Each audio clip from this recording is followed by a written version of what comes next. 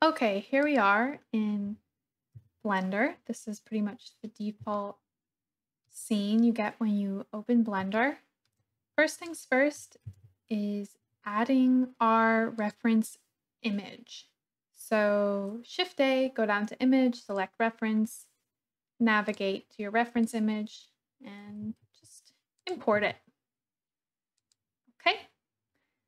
And now we're going to delete the default cube. Shift A, add in a UV sphere, shade smooth, just for aesthetic reasons, and work. Now we're going to try to create this lip. So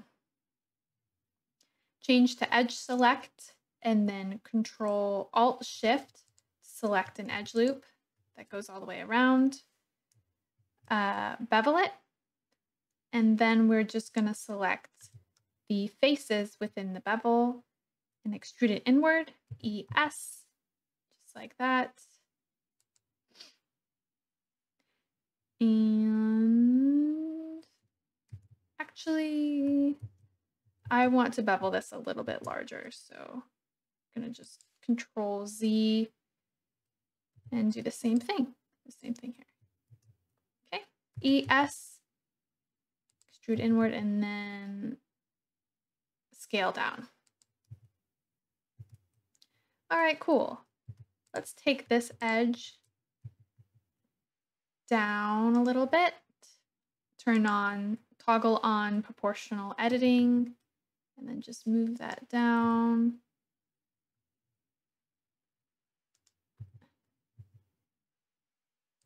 Okay, turn off proportional editing, and then move that down. Move this edge loop down. Okay, great. So now we want this bottom section to be a bit flatter. Control Z to go into X-ray mode so that we can select the faces all the way around. Toggle back to face select, select all these faces, and then hit X to dissolve the edges. Okay, so now we have this nice flat bottom. Select the face, inset with a simple I hotkey, G, and then we're going to bring this down a bit and do that once more.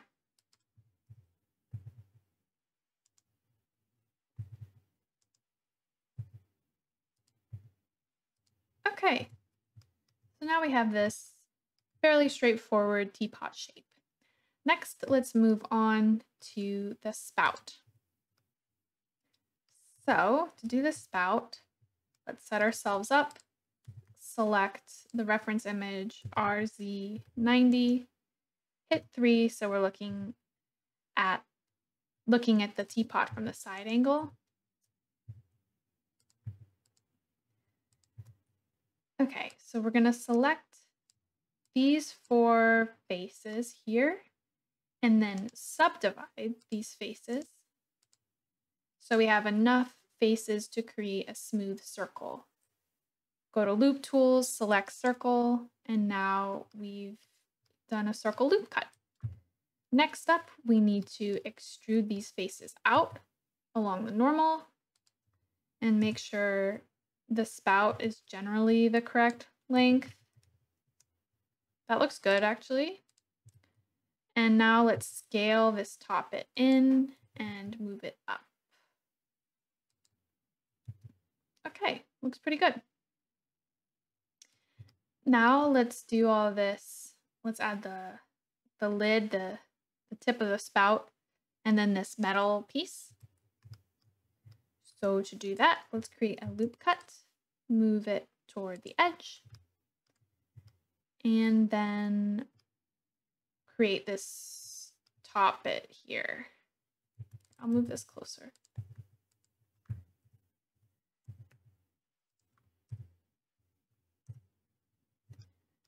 Okay. Now let's go hit 7 so we have a top view. And I'm going to select 3, maybe 4 faces between the loop cut and this edge loop. Okay. Between these two edge loops. Change to face select, and then I'm going to select these 4. Yeah, that looks good. Okay. And I'm going to extrude those 4 faces upward. Create a loop cut just for good measure.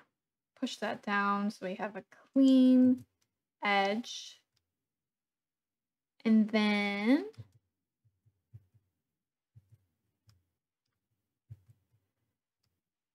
we're going to create this bit that's protruding out. So another loop cut will help us out. Move that up. And then extrude toward the body of the teapot. So select these 4 faces, go back to front view, extrude out. Cool. Now we need to add this metal section. Create another loop cut. Move it toward the edge, the far section of the spout. Hit GG to move it along normals. That's where we want it. So I'm going to click and then bevel that so we have some new faces to work with.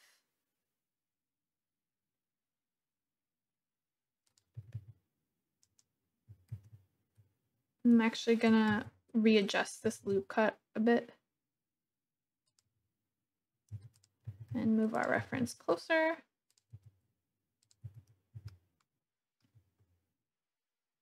Okay, Control B. And pretty much we're going to do the same thing. Select the top 4 faces, maybe 5 faces here. 1, 2, 3, 4, 3, 1, 2, 3, 4, 5, 6. And actually, we just need to select the 2 faces on the outside.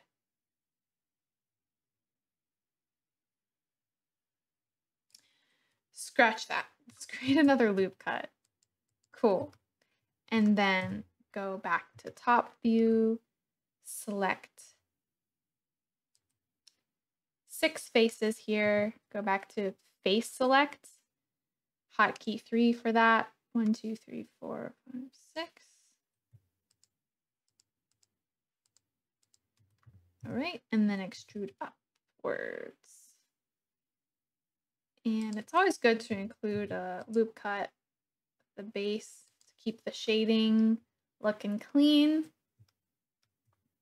Now we're going to select just these last 2 faces and extrude them toward the section we just built. Okay, cool. That's pretty much it. Not bad. Let's add a bevel modifier so we can get these rounder lines.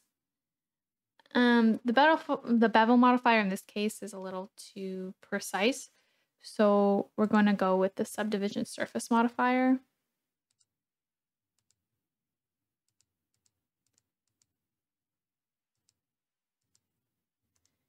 And make sure that we apply all transforms.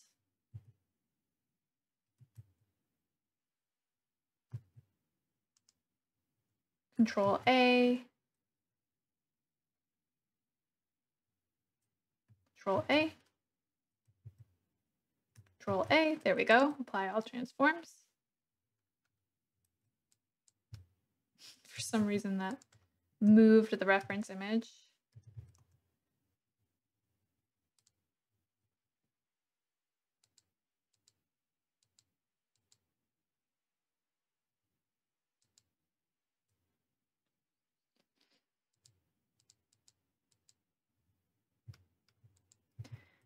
Okay, so in this case, let's select these faces here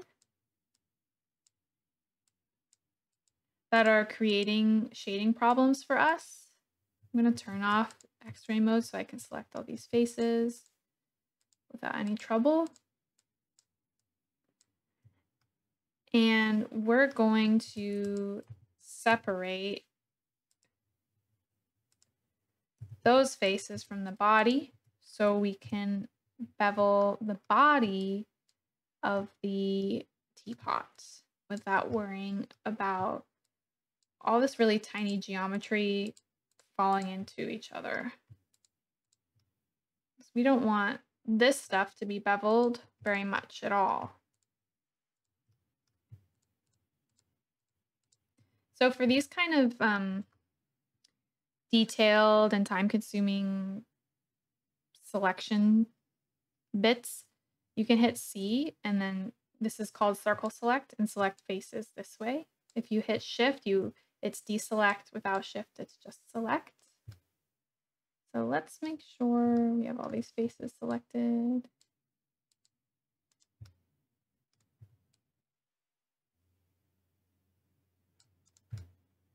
Ooh, some funky angles here.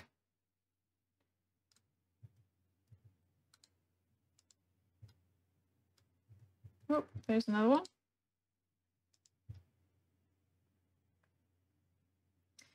And I see some faces underneath this little structure. Okay. Faces on the other side. That looks like all the faces. Oh, I forgot a whole side. There we go.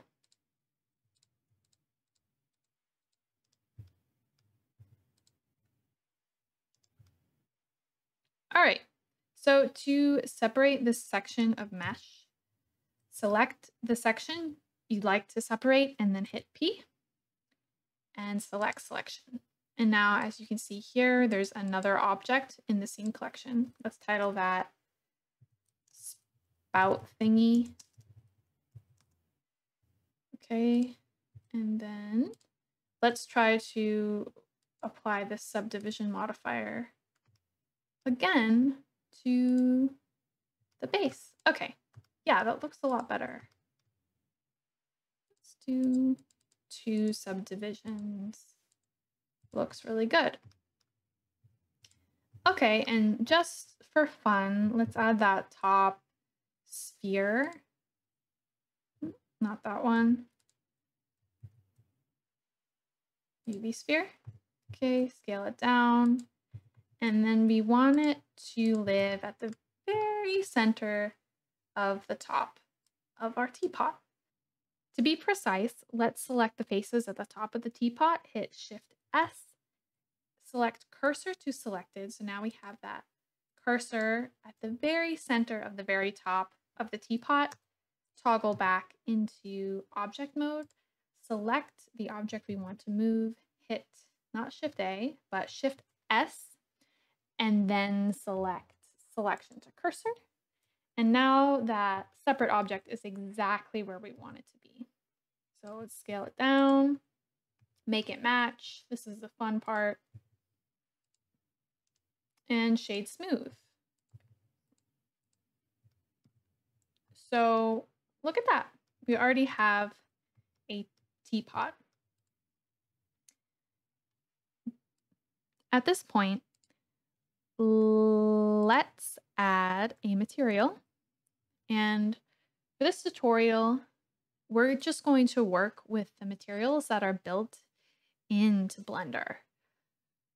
Not that many people know about the built-in material library, but it's right here in the material tab. Navigate down to material library, FX, and then you'll need to select sample materials. And then there's this great material called ceramic polish. So select that and then apply to selected. And look at that. We have this beautiful ceramic polish already applied. Earlier before recording, I changed the color, so I'll show you how I did that. Navigate to the shading tab, and then this is basically where you can build materials. This is the node editor here, and these nodes make up the material that we see currently on the teapot. So in order to change the color, navigate here to the color ramp, select these little sliders, and then if you click on this patch at the bottom of the node, there's a color wheel, and look, you can just select a color. We've all seen a color wheel before. So yeah, looks pretty great for a sample material. I personally think the sample materials are a little bit overlooked in Blender. So there we go. Let's also apply that same material to this knob on top. And then we're going to want to apply separate materials, right, to this section here and this section here. Okay, which I'll quickly do off camera so we can move on to the next thing, which is modeling this beautiful tulip handle.